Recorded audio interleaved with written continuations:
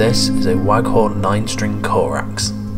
It features a fanned fret 28 to 30 inch scale, a 9-piece neck with Venge, Indian rosewood and purple heart, with 2 carbon fibre inserts and 2 double-way truss rods, a mahogany body with poplar burr top, and a Ziricote fretboard with flame maple binding.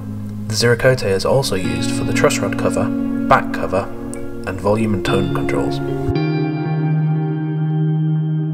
The pickups are Kent Armstrong custom-made ones, inspired by the pickups Patrick Hufschmidt uses in his guitars.